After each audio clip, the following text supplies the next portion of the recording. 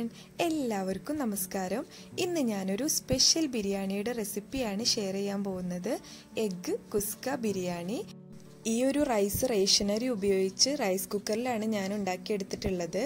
പൊതുവെ ഇത് ബസ്മതി റൈസോ അല്ലാന്നുണ്ടെങ്കിൽ കപ്സ റൈസോ യൂസ് ചെയ്തിട്ടാണ് തയ്യാറാക്കി എടുക്കാറുള്ളത്. ഇപ്പോൾ റേഷനറി ഉപയോഗിച്ചിട്ട് എല്ലാവരും പല ഐറ്റംസ് ട്രൈ ചെയ്യുന്നതുകൊണ്ടാണ് ഞാൻ ഇതുപോലെ ഒന്ന് ട്രൈ ചെയ്ത് നോക്കിയത്. ഇതൊരു പ്ലെയിൻ റൈസാണ്, അതുപോലെ തന്നെ കഴിക്കാൻ നല്ല ടേസ്റ്റുള്ള ഒരു ഐറ്റമാണ്. ഇനി നമുക്കിതെങ്ങനെ തയ്യാറാക്കി എടുക്കുന്നതെന്ന് നോക്കാം. അതിന് വേണ്ടിയിട്ട് കുറച്ച് പട്ട, ഒരു 1/4 ടീസ്പൂൺ ചെറിയ ജീരകം, പിന്നെ ഒരു 1/4 ടീസ്പൂൺ വലിയ ജീരകം. ഞാനിവിടെ വലിയ ജീരകത്തിൻ്റെ പൗഡറാണ് എടുത്തിട്ടുള്ളത്. അതുപോലെ തന്നെ ഒരു 2-3 പട്ട, പിന്നെ കുറച്ച് കുരുമുളക്, അതുപോലെ തന്നെ ഒരു 2-3 ഏലക്ക ഞാനിവിടെ പൗഡറാണ് എടുത്തിട്ടുള്ളത്. ഇനി ഇതിലോട്ട് ആവശ്യമായിട്ടുള്ളത് ഒരു വലിയ സവാള കട്ട് ചെയ്ത് വെച്ചിട്ടുള്ളത്, പിന്നെ ഒരു തക്കാളി ചെറുതായിട്ട് അരിഞ്ഞു വെച്ചത്, ഒരു ഇഞ്ചിയുടെ കഷ്ണം നീളത്തിൽ അരിഞ്ഞു വെച്ചത്, പിന്നെ ഒരു 10 മുതൽ 15 വരെ വെളുത്തുള്ളി, പിന്നെ ഒരു 2-3 പച്ചമുളകും ചേർത്ത് കൊടുക്കാം. ഇനി ഒരു പാൻ ചൂടാക്കി അതിലോട്ട് ഒരു 2 ടേബിൾ സ്പൂൺ ഓയിൽ ഒഴിച്ചു കൊടുക്കുക. ഞാനിവിടെ സൺഫ്ലവർ ഓയിലാണ് എടുത്തിട്ടുള്ളത്. ഓയിൽ നന്നായിട്ട് ചൂടായതിനു ശേഷം നമ്മൾ എടുത്തു വെച്ചിട്ടുള്ള സ്പൈസസ് എല്ലാം ആഡ് ചെയ്ത് കൊടുക്കുക. അതിനുശേഷം നന്നായിട്ടൊന്ന് ഇളക്കി കൊടുക്കണം.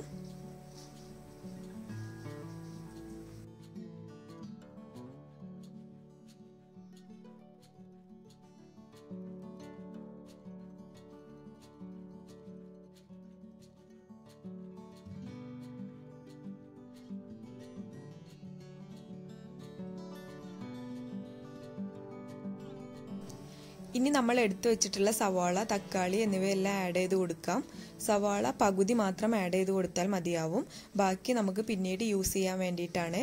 അപ്പോൾ ഒരു വലിയ സവാളയുടെ പകുതിയാണ് ഞാനിപ്പോൾ ചേർത്ത് കൊടുക്കുന്നത്.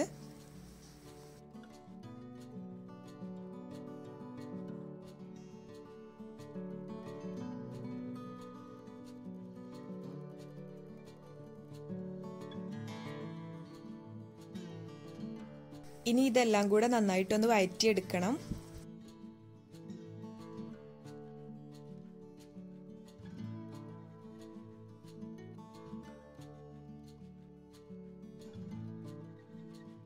ഉള്ളി റെഡിയാകുമ്പോഴേക്കും നമുക്ക് ഇതിന് വേണ്ടിയിട്ടുള്ള മുട്ട പുഴുങ്ങിയെടുക്കാം.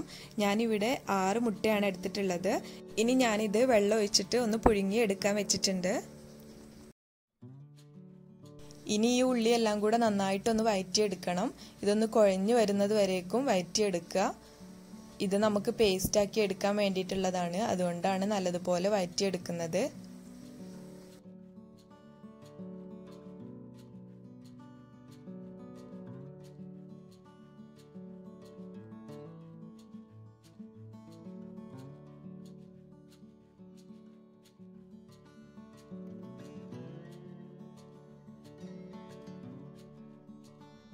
ഇപ്പോൾ ഇതെല്ലാം കൂടെ നന്നായിട്ടൊന്ന് വഴറ്റിയെടുത്തിട്ടുണ്ട്.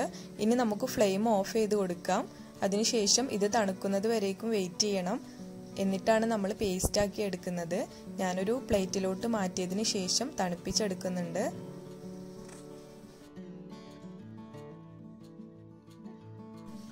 ഇതൊന്ന് ചൂടാറി വരുമ്പോഴേക്കും നമ്മൾ മാറ്റി വെച്ചിട്ടുള്ള സവാള കൂടെ ഒന്ന് വഴറ്റിയെടുക്കേണ്ടതുണ്ട്. അതിന് വേണ്ടിയിട്ട് ഞാൻ സെയിം പാൻ തന്നെ ചൂടാക്കി എടുത്തിട്ടുണ്ട്. ഇനി അതിലോട്ട് ഒരു ടേബിൾ സ്പൂൺ നെയ്യ് ഒഴിച്ചു കൊടുക്കുക. അതിനുശേഷം നമ്മൾ മാറ്റി വെച്ചിട്ടുള്ള ഒനിയൻ ചേർത്ത് കൊടുക്കാം. ഇനി നല്ലതുപോലെ ഒന്ന് വഴറ്റിയെടുക്കണം. ഒരു ലൈറ്റ് ഗോൾഡൻ ബ്രൗൺ കളർ ആവുന്നത് വരേക്കും ഒന്ന് വഴറ്റിയെടുക്കണം.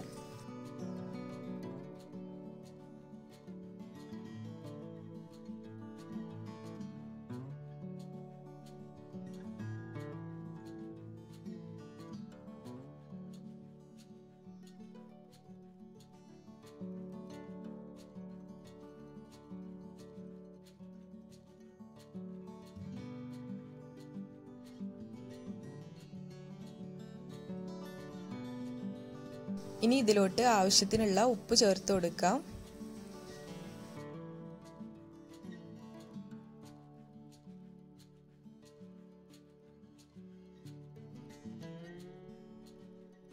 ഞാൻ നേരത്തെ മാറ്റി വെച്ചിട്ടുള്ള സവാള എല്ലാം ചൂടാറി വന്നിട്ടുണ്ട്. ഇനി നമുക്കതൊരു മിക്സിയുടെ ജാറിലോട്ട് ഇട്ട് കൊടുത്തതിന് ശേഷം ഒരു പേസ്റ്റ് രൂപത്തിലാക്കി ഒന്ന് അരച്ചെടുക്കണം.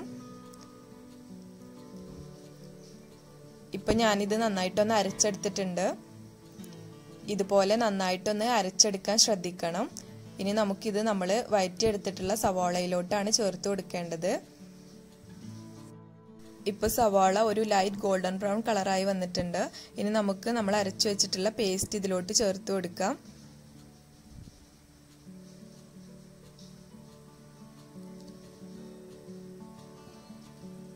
ഇനി ഇതെല്ലാം കൂടെ നന്നായിട്ടൊന്ന് ഇളക്കി യോജിപ്പിച്ചെടുക്കണം.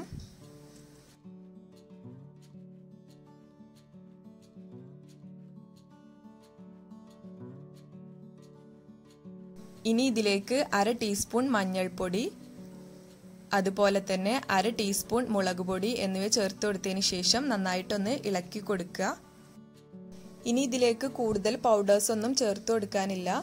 മഞ്ഞൾപ്പൊടി, മുളക് പൊടി മാത്രമാണ് നമ്മൾ ചേർത്ത് കൊടുക്കുന്നത്. ഇനി ഇതൊരു ഹൈ ഫ്ലെയിമിൽ ഇട്ടിട്ട് 1 മിനിറ്റോളം നമുക്ക് ഇതുപോലെ ഒന്ന് ഇളക്കി കൊടുക്കാം.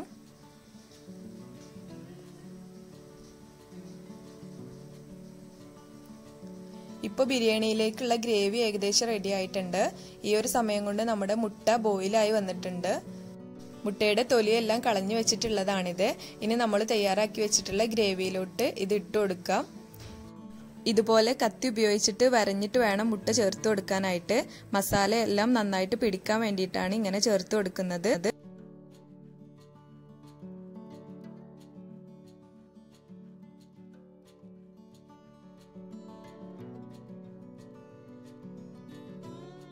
മുട്ട ചേർത്ത് കൊടുത്തതിന് ശേഷം നന്നായിട്ടൊന്ന് ഇളക്കി യോജിപ്പിക്കണം.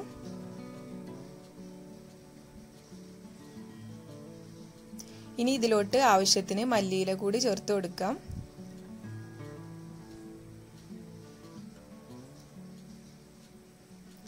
ഇപ്പോൾ ബിരിയാണിയിലേക്കുള്ള മസാല ഇവിടെ റെഡി ആയിട്ടുണ്ട്.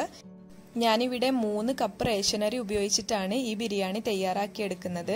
റേഷനരി എടുക്കുന്ന സമയത്ത് നല്ലപോലെ കഴുകിയിട്ട് വേണം യൂസ് ചെയ്യാനായിട്ട്. ഞാനിവിടെ ഒരു 4-5 പ്രാവശ്യം നല്ല വെള്ളം കൊണ്ട് കഴുകിയതിന് ശേഷം ഒരു 5 മിനിറ്റ് ഞാൻ ചുടുവെള്ളത്തിൽ ഒന്ന് സോക്ക് ചെയ്തിട്ടിട്ടുണ്ടായിരുന്നു. ഇനി ചുടുവെള്ളത്തിൽ സോക്ക് ചെയ്തിട്ടിട്ടില്ല എന്നുണ്ടെങ്കിൽ ഒരു പാൻ എടുത്തിട്ട് അതിലോട്ടൊരു അല്പം നെയ്യോ ഓയിലോ ഒഴിച്ചു കൊടുത്തതിന് ശേഷം അരി ഇട്ട് കൊടുത്തിട്ട് നന്നായിട്ടൊന്ന് വറുത്തെടുത്താലും മതിയാവും. വറുത്ത് കൊടുത്തതിന് ശേഷമാണ് യൂസ് ചെയ്യുന്നതെന്നുണ്ടെങ്കിൽ ഒരു ലോ മീഡിയം ഫ്ലെയിമിൽ ഇട്ട് കൊടുത്തിട്ട് ഒരു 5 മുതൽ 6-7 മിനിറ്റ് വരെ ഒന്ന് വറുത്തെടുത്താൽ മതിയാവും. ഇപ്പോൾ ഇത് ഞാൻ വെള്ളമൊക്കെ കളഞ്ഞിട്ട് നന്നായിട്ടൊന്ന് ഡ്രെയിൻ ചെയ്ത് വെച്ച അരിയാണ്. ഇനി റൈസ് കുക്കർ എടുത്തിട്ട് അതിലോട്ട് നമ്മൾ തയ്യാറാക്കി വെച്ചിട്ടുള്ള മസാല ഇട്ട് കൊടുക്കാം. ഇനി കുക്കറിലാണ് ഇത് തയ്യാറാക്കി എടുക്കുന്നതെങ്കിൽ സെയിം പ്രോസസ്സ് തന്നെയാണ്. നമ്മൾ കുക്കറിലോട്ട് ആദ്യം ഈ മസാല ഇട്ട് കൊടുക്കാം. അതിനുശേഷം അതിലോട്ട് ചുടുവെള്ളം ഒഴിച്ചു കൊടുത്തതിന് ശേഷം നമ്മുടെ റൈസ് ഇട്ട് കൊടുക്കുക. ഇനി ഇതിലോട്ട് ആവശ്യത്തിന് വെള്ളം ഒഴിച്ചു കൊടുക്കണം. ഞാനിവിടെ 3 കപ്പ് അരിയിലോട്ട് 4 കപ്പ് വെള്ളമാണ് ഒഴിച്ചു കൊടുത്തിട്ടുള്ളത്. അതും നല്ല തിളച്ചുകൊണ്ടിരിക്കുന്ന വെള്ളം വേണം ഒഴിച്ചു കൊടുക്കാനായിട്ട്. വെള്ളത്തിൻ്റെ അളവ് ഇത് തയ്യാറാക്കി എടുക്കുമ്പോൾ ഒരു ഇമ്പോർട്ടൻ്റ് ആയിട്ടുള്ള കാര്യമാണ്. അപ്പോൾ 3 കപ്പ് അരിയാണ് എടുത്തിട്ടുള്ളത്. അപ്പോൾ അതിലോട്ട് ഞാൻ 4 കപ്പ് വെള്ളമാണ് ഒഴിച്ചു കൊടുത്തിട്ടുള്ളത്. ഇനി അതിലോട്ട് അരി ചേർത്ത് കൊടുത്തിട്ട് നന്നായിട്ടൊന്ന് ഇളക്കി കൊടുക്കുക. ഇനി ഇതിലോട്ട് ആവശ്യത്തിനുള്ള ഉപ്പ് ചേർത്ത് കൊടുക്കണം. ഉപ്പിൻ്റെ അളവ് നോക്കിയതിന് ശേഷം വേണം ചേർത്ത് കൊടുക്കാനായിട്ട്. ഇനി ഇതെല്ലാം കൂടെ നന്നായിട്ടൊന്ന് മിക്സ് ആക്കി കൊടുക്കുക. അതിനുശേഷം നമ്മൾ സ്റ്റൗവിൽ വെച്ചിട്ട് ഒരു 5 മിനിറ്റ് നന്നായിട്ടൊന്ന് ബോയിൽ ചെയ്തെടുക്കണം. ഇത് നല്ലപോലെ ഒന്ന് തിളക്കുന്നത് വരേക്കും വെയിറ്റ് ചെയ്യുക.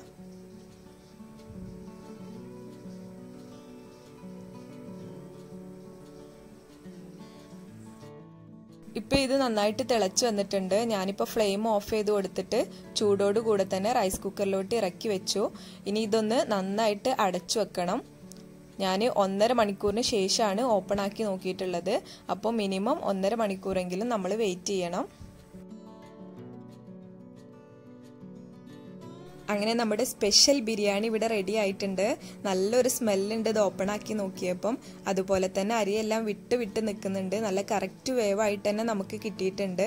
റേഷനരി ഉപയോഗിച്ചിട്ടാണ് ഇത് തയ്യാറാക്കി എടുത്തിട്ടുള്ളതെന്ന് തോന്നിയേ ഇല്ല. നിങ്ങളെല്ലാവരും മസ്റ്റായിട്ട് ഇതൊന്ന് ട്രൈ ചെയ്ത് നോക്കണം. ഇതൊരു പ്ലെയിൻ റൈസ് ആണെങ്കിൽ പോലും വെറുതെ കഴിക്കാനായിട്ട് നല്ല ടേസ്റ്റാണ്. കുറേ സ്പൈസസ് ഒക്കെ ആഡ് ചെയ്തുകൊണ്ട് തന്നെ ഒരു പ്രത്യേക സ്മെല്ലും അതുപോലെ തന്നെ നല്ലൊരു ടേസ്റ്റുള്ള ഒരു റൈസാണിത്. നിങ്ങളെല്ലാവരും ഒന്ന് ട്രൈ ചെയ്ത് നോക്കിയിട്ട് നിങ്ങളുടെ ഫീഡ്ബാക്സ് എല്ലാം എന്നെ അറിയിക്കണം. അതുപോലെ തന്നെ നിങ്ങളുടെ കയ്യിൽ കബ്സ റൈസോ അല്ലാന്നുണ്ടെങ്കിൽ ബസ്മതി റൈസോ ഉണ്ടെങ്കിൽ അത് വെച്ചിട്ട് നിങ്ങൾക്ക് ട്രൈ ചെയ്ത് നോക്കാവുന്നതേ ഉള്ളൂ.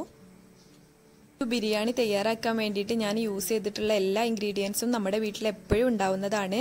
അതുകൊണ്ട് തന്നെ നിങ്ങൾ ഈ റെസിപ്പി ഫോളോ ചെയ്തതിന് ശേഷം നിങ്ങളുടെ ഫീഡ്ബാക്സ് എല്ലാം എന്നെ അറിയിക്കുക. അതുപോലെ തന്നെ നിങ്ങൾക്ക് ഈ വീഡിയോ ഇഷ്ടമായിട്ടുണ്ടെങ്കിൽ ലൈക്ക് ചെയ്യുക, നിങ്ങളുടെ ഫ്രണ്ട്സിനും ഫാമിലിക്കും എല്ലാവർക്കും ഷെയർ ചെയ്ത് കൊടുക്കുക. ഇതുപോലെയുള്ള നല്ല റെസിപ്പീസുമായിട്ട് ഞാൻ വീണ്ടും വരുന്നതായിരിക്കും. Thank you.